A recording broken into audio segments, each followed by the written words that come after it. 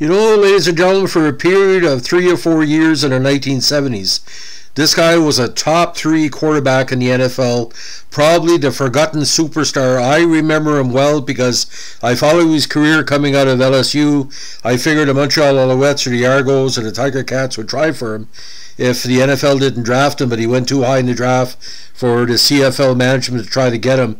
When I first had people talk about Tom Brady, I remember years ago I said, well, if he ends up as good as this player, I'm going to respect him.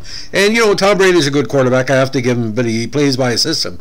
But this guy was had panache, and he didn't work through a system. He took more hits than I can remember or people can remember, because every time he got hurt, it was like, well, is this guy going to literally get killed on the field? But when Bert Jones was the top player in all of football in the mid-1970s, we thought he was going to lead the Colts to another Super Bowl. He replaced Johnny Unitas. Never happened. Tried it with the Rams. Didn't happen as well. But my God, what a talent. Now, Bertram Hayes Jones wore number 7 for the Colts.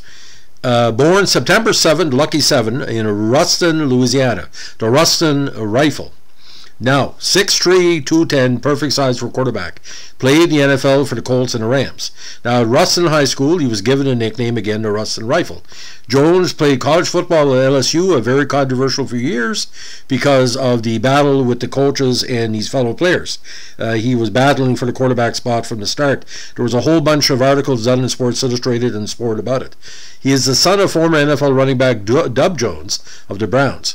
He was named the NFL's best player, MVP in '76, with the Colts. And in 2016 was inducted in the College Football Hall of Fame. He would have been in the NFL Hall of Fame, but unfortunately with the Raiders and the other key teams, AFC, that's what really stopped him.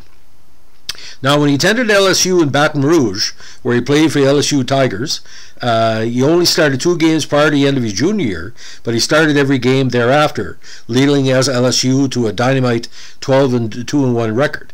In '71, he threw for 945 yards with 9 touchdowns and 4 picks, while splitting time with Paul Lyons.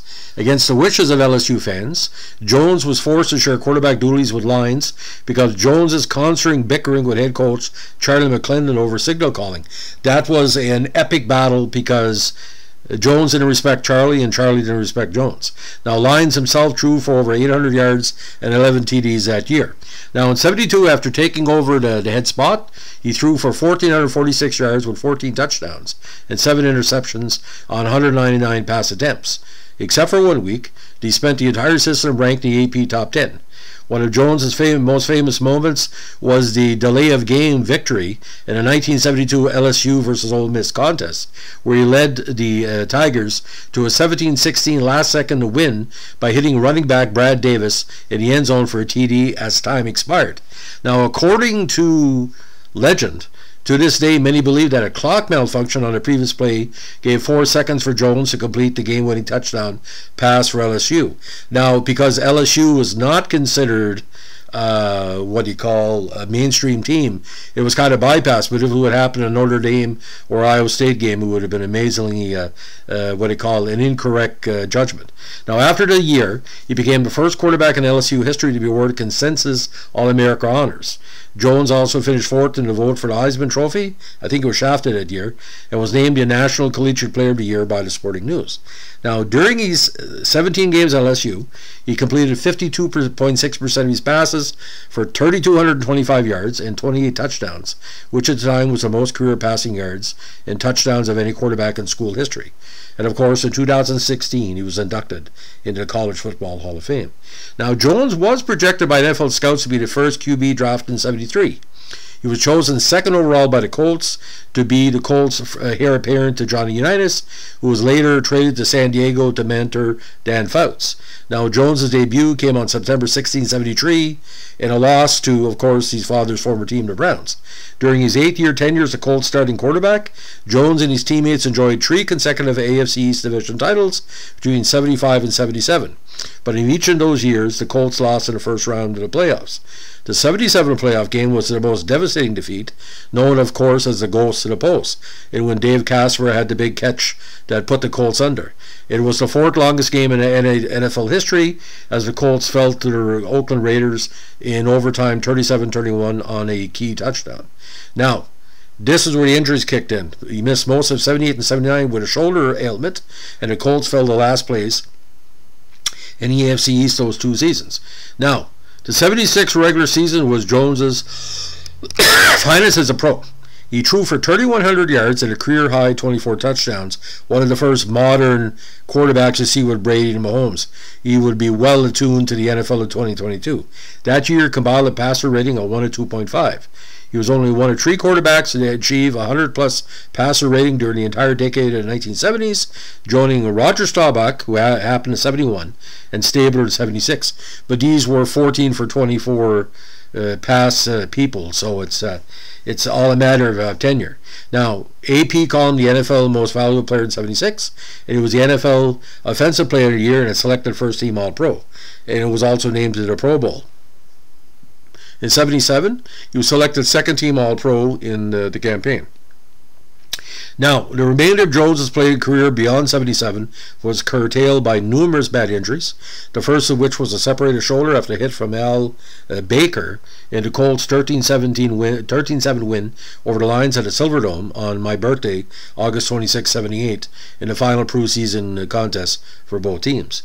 Now, during an October 26, 80 game against the Cardinals, he made NFL history in the wrong way when he was sacked a record 12 times. This broke the record at the time held by numerous quarterbacks, including Jones's then backup, future line Greg Landry, who had been sacked 11 times when he was with the Lions in his first tenure in a contest against the Cowboys on October 6, 75. In 82, his final season, he ended up with LA, but he played in 4 contests before a neck injury forced him to retire. Now, ironically, 8 years later, in retirement, he participated in the first NFL Quarterback Challenge. He finished first in the retiree category and third in the regular competition. The regular competition taking the top 3 finishers from the alumni and adding them to a regular field of current quarterbacks. Given his strong performance, Bobby Beathard, then the GM of the Chargers, wanted Jones to come out of retirement. A lot of CFL teams wanted him as well, but Jones said he was 30 at the time and chose not to risk it and to try a comeback. Now, longtime scout Ernie Corsi is quoted saying that if Bert Jones had played under different circumstances, he probably wouldn't have been the greatest player ever, and I tend to agree. My God, when he was on, it was a pleasure, ladies and gentlemen. And the French announcer that was doing the translation for the game, he said, I think it was the greatest compliment I ever heard. He's the Guy Lafleur of the Baltimore Colts. That's saying a lot. He was well loved in Canada for sure.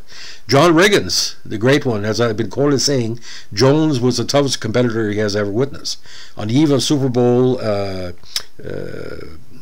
17, New England's Patriots head coach, Super Bowl 40 XLL2, 42. Head coach Bill Belichick, in discussing his choices for the greatest QBs of all time, described Jones as the best pure passer he had ever seen. Now, the aspects of Joe Montana, now, I wouldn't call Tom Brady a pure passer. Tom Brady is sort of like the Roger Staubach, Joe Montana, where if you need 2 minutes to score a touchdown. But Bert Jones scared a lot of defenses. Therefore, they put the blitz on him all the time because his footwork wasn't there. But you look at comparable players, Boomer Esiason, Phil Simms, the USFL style like Jim Kelly, but Jim Kelly's big problem, he would take a lot of hits because they call that the circular sack. But there was a game I watched Bert Jones, I think it was against the Dolphins when Greasy was still there. It was just amazing because, you know, the NHL had the big rivalries. You had Bobby Clark with the Flyers, Gilbert Perreault with the Buffalo Sabres. You had Jean Pronovost and Pierre LaRouche with the Pittsburgh Penguins at the time. So he was a comparable. He was the only superstar on this team because you can't remember any other Colts players after Unitas was traded. It was just Bert Jones. Bert Jones and a cloud of dust, as we say. But for what he did at LSU, what he did with Baltimore, what he could have done in LA, and the respect he has from his peers, he should get more recognition. But to my memory, I don't think he did much work as an NFL commentator. I know he did some college stuff, if I could be wrong here. But my God, what a pleasure to turn on a game back in the day, 73 to 77, like the bowl games and stuff, and to see him and the other, like Sam Bam Cunningham and Tommy Clements and all that, the early stars of the CFL of the 70s, see him in the college ring, Chuck Easley and all that. Bert Jones, again, I have enormous respect. But Did Tom Brady ever beat a team with a quarterback the quality of Bert Jones? No. Eli and Peyton Manning are okay, but are not as good as Bert Jones. I don't care what anybody says. I saw Bert Jones in his prime. And when you have Kenny Stabler and Roger Staubach and Kenny Anderson and all these great quarterbacks and he played off each other, it's like Bert Jones when he would always have a hard time in the playoffs, but the problem is when you're a one-player team, that's what happens in the playoffs. You've got to have multiple players. Anyway, ladies and gentlemen, it's our latest NFL Vintage podcast. If you like what we're doing, give us a like, comment, and subscribe. And don't forget, if you have requests, they're always, always appreciated and always highly considered. Thanks a lot. And to the fans of Bert Jones, you know I take up for you. I'm not going to say that Bert Jones wasn't important to the NFL. And as soon as Bert Jones came away from Baltimore, that's why the franchise moved. There's a connection, isn't there? Thanks for listening. Bye.